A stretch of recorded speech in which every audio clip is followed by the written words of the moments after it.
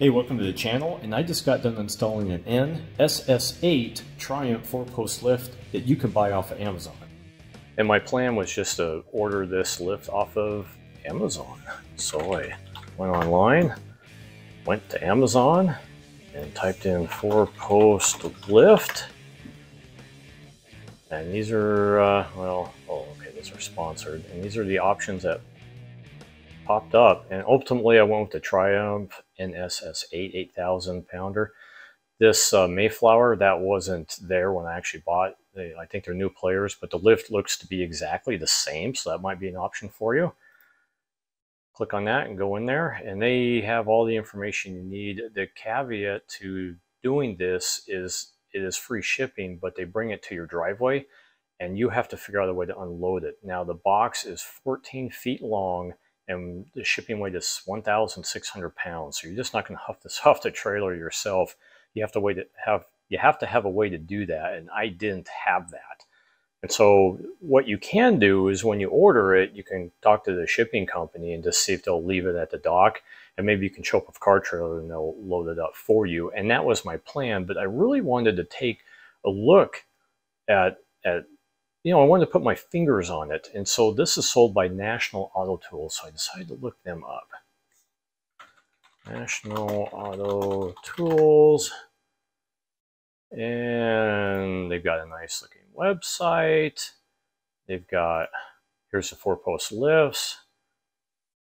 And yeah, they got a bunch of different options here. They've got a fire truck on one. That's awesome. And they have a couple of warehouses, looks like. They have one in Las Vegas. They got another one in Columbus, Ohio. And look at this, they've got one right here in Fort Worth, Texas. And that is where I moved. It turns out this thing is only about 15 miles from where I live. So I called them up, said, you got a showroom floor, can I come down and look at it? And they said, yeah. So that is exactly what I did. And I found myself looking at a showroom floor, and I was able to put my finger right on the lift I was looking at, talked to the people down there, and I had a good feeling about it. So I decided to make a deal, and I paid $4,005.25 out the door. It was absolutely fantastic. They loaded me up, and you notice I actually bought 2 lifts there, but that's for another story. And they even throw in like a 9-gallon oil drain for free, and away I went, and I headed home. It took the work of a floor jack and an engine hoist to get this thing off the trailer and into the garage. This is what you get.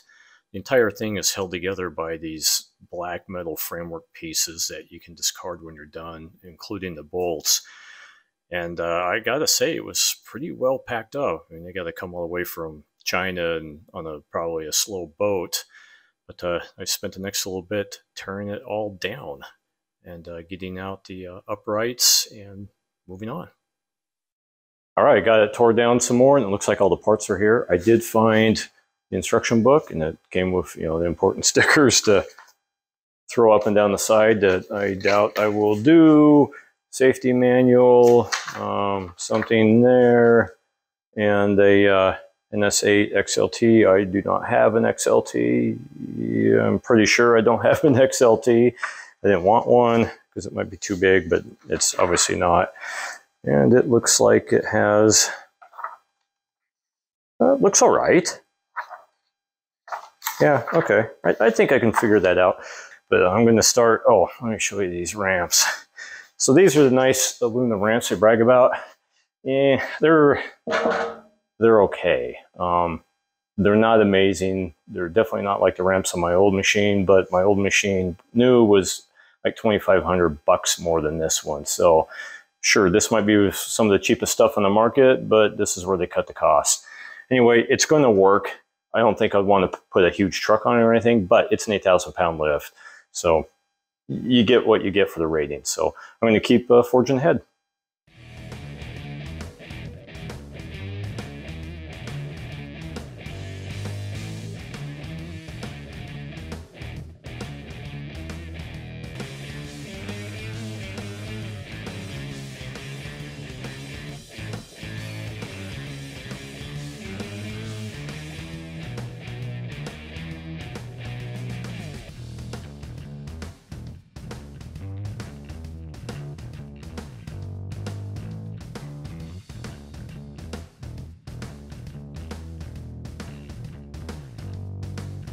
So I ran into my first real problem. The cable routing from the factory is incorrect, and it would cause a huge issue if I left it that way. The directions show it being the correct way, so I got to flip tops to bottom. Let me show you what it is real quick so you can be aware of it, and then I'm going to fix it and keep on moving.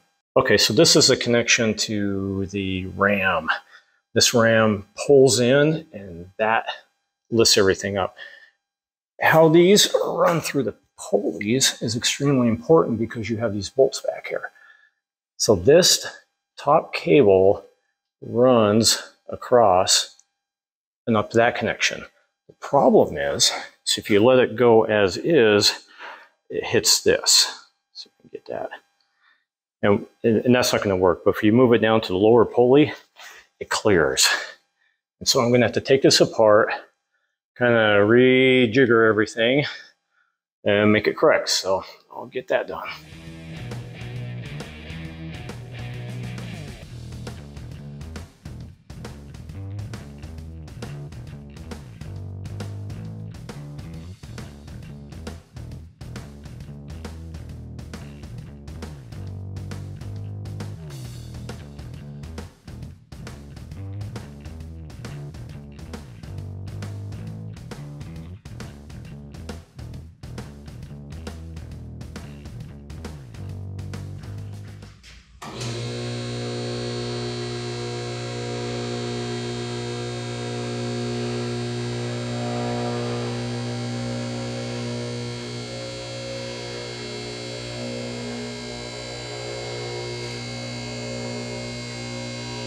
Well, it got a functioning lift. I ran it all the way up and topped it off, and I'm coming down.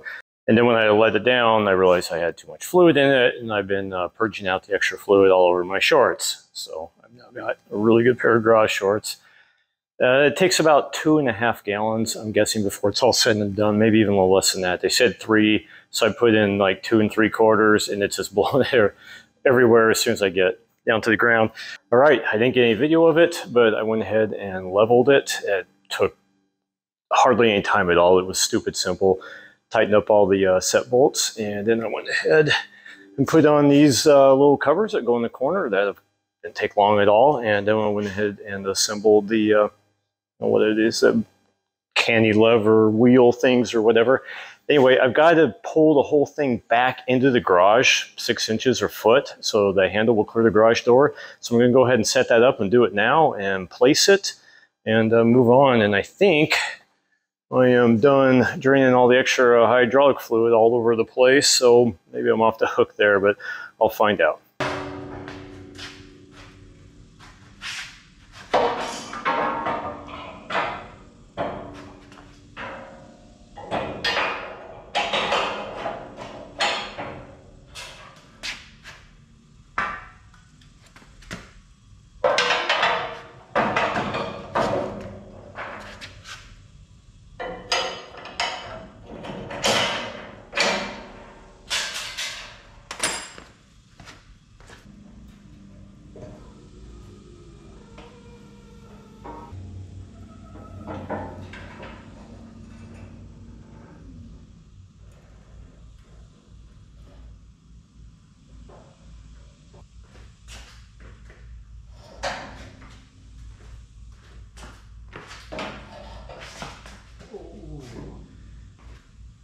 Rolls easy.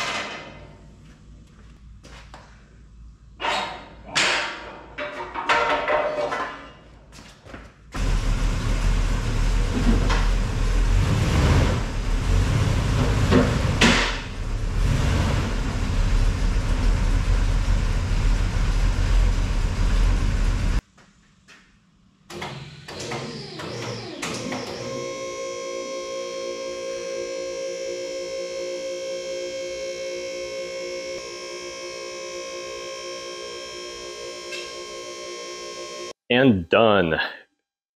it works. Lifts it up, drops it back down, does as intended. Very happy with it. I've still got to clean everything up, put away all the garbage and everything that came with it, but I'm happy with the purchase. It's not as big or as nice as my last lift, but it's also $2,000 cheaper, and I'm not doing any work on it. I am simply storing cars.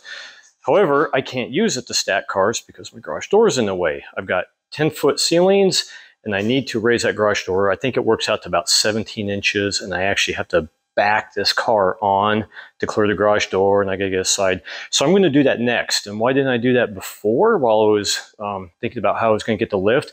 Well, now I can raise it up and I've got something to stand on because there's springs up there. I've got to lag a new bolts. I've got to cut track down. I got to hang new cable. I'll get into that next.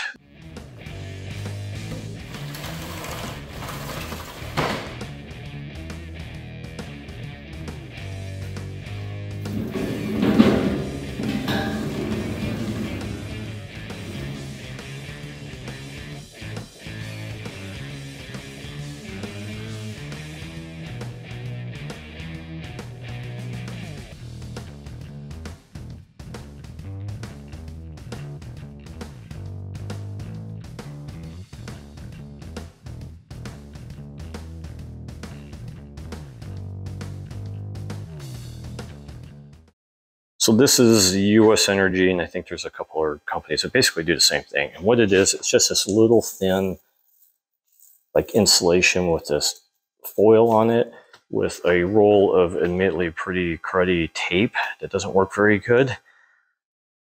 And I've got it stuck up on the 8-foot wide door of the 3-car garage.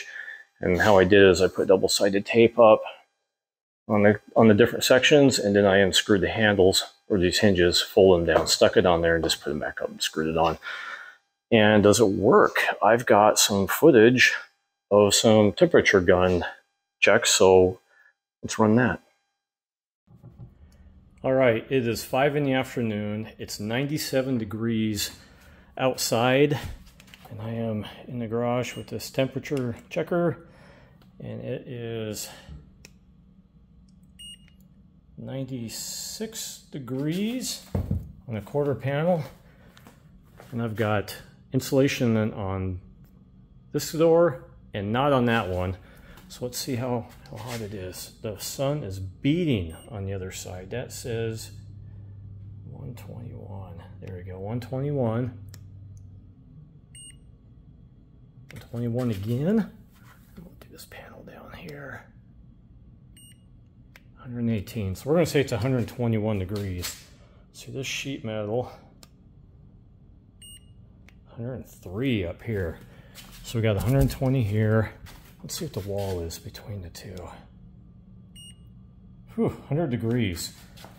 All right, here is the panels with no, and I can feel the heat coming off of this. So this one, 152.9. Let's check this panel up here. Oh, 152.0. And that is 148.6. That's a good 30-degree difference. So you saw from the heat gun measurements that the best I think I got was a 32-degree temperature difference, 25-degree difference all day long. Well worth doing it. In fact, I think if you took some insulation and shoved them up in the bigger openings and put this stuff on top of it, you'd have some pretty legit insulation. But I got links to it down below. In my eyes, well worth the effort to put it on. Anyway, let's get back to raising this door. So this isn't going to be a how to raise your garage door. I'm not qualified to do that. I've put in some doors over my life, but I'm no expert. So there's 3 ways you can do this. You can call a garage door company and they can come out and handle the springs, the track, everything for you, write them a check, go on with your life. That's a great way to do it, and it's something I greatly considered. The next one is you can go online, just do a little Googling, and there are companies that you can put all your information in, and they will send you a kit. It'll come with the track extensions, it'll come with the correct length cables, the correct drums, new springs, everything you need. I priced one out and it was $300 to $400, and I just didn't want to do that. Not for such a small, lightweight situation where I'm not really moving the door that much. So all I'm going to do is I've got some longer cables I bought off of Amazon. I'm simply going to raise the spring and the drums up towards the ceiling and then raise up and extend the track by cutting off the end of the patch piece that I need. And that's it. There are definitely better ways to do that if you have a heavier door, bigger door, and you're going further. The drums are actually different. They're tapered differently to take into account that you're lifting the door more than going back right away and making the door lighter as you go up. There's a lot of geometry there that I don't understand and not going to get into, but it's important. But I have done it this way on just an 18-inch raise, light door, good to go. I did buy cables. So cables are about 18-inch longer standard than the door opening. So if you have like an 8-foot opening like what I have here, you have to get cables that are 9.5 feet. Since I'm really going up not quite 24 feet, I'm just assuming that I am buying cables for a 10-foot door. So it's actually about 11.5. So I'm going to have a couple extra loops there to take up the slack. I don't think it's going to be a problem. Plus, to deal with the spring, you need something called winding bars. If you ever break one of these and you buy one online, it comes with a set of winding bars. I've got some in the toolbox, and so I'm just going to go ahead and start knocking it out.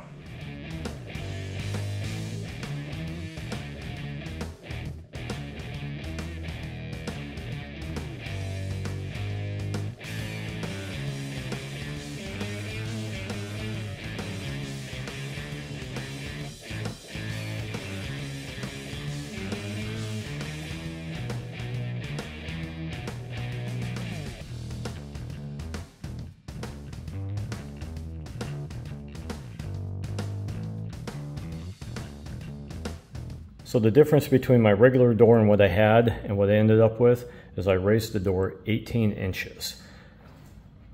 I used the same spring, I used the same track, and I just cut the track off the end. I give them that end and that end a 10-degree cut. That's why I measured and it went in. Added a bunch of reinforcing, and that was pretty much it.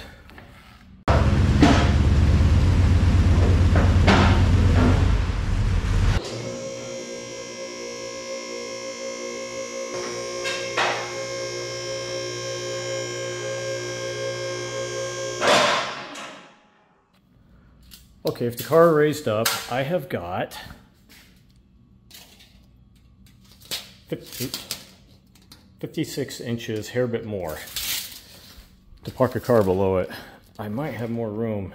These are the safeties, and it's a little over 4 inches from bottom to bottom.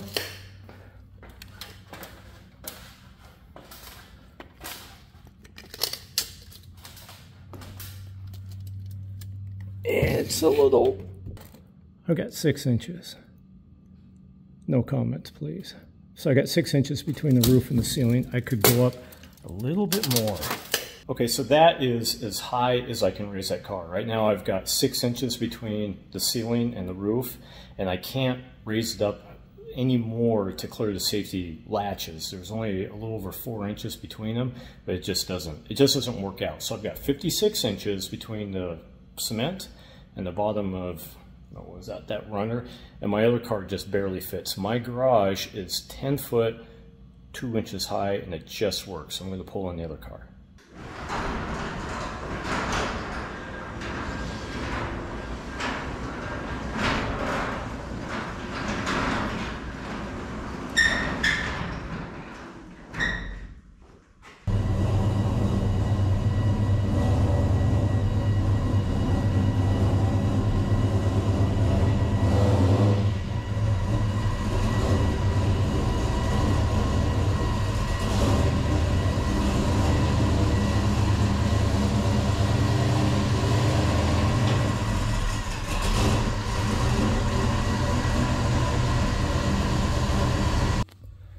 Well, that's where the garage door ends up. I got plenty of clearance as long as I back the car on.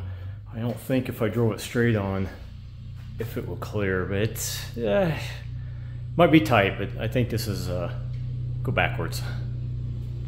So this was a lot of work. I probably knocked around on this for a good day getting the lift up, and I spent another good day plus messing around with the garage door because I broke it up around the rest of my life.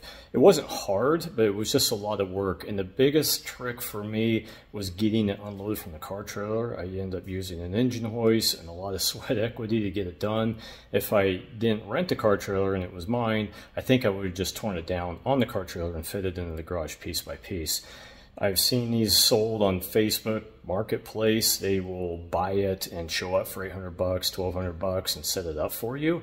That might be worth it. If you just don't want to mess with the delivery and the install, $800 might go a long way. Anyway, on the garage door, I did it on the cheap and it seems to work okay. But if it was a bigger door, heavier door, I might have farmed that one out too. Either bought the correct kit to get the geometry correct with the springs, or just had the garage door opener company just come and do it for me. Either way, it's not just $3,700 to get the lift. You're into it a lot more. There's a lot more hidden costs, a lot more work to do to really get it set up. By the time it's all said and done, I think I'm probably into this about $4,600, and that's me doing all the labor. That's really not bad at the end of the day, because now I can store 2 cars, because I've got another car coming in the next couple of weeks that's going to sit here, and I just flat out need the room. Anyway, I hope you enjoyed this video, and thanks for watching. And hopefully now that I'm done move from Western Washington down here to Texas, I can get back into my life and get things going again, because the next step is I'm building a shop.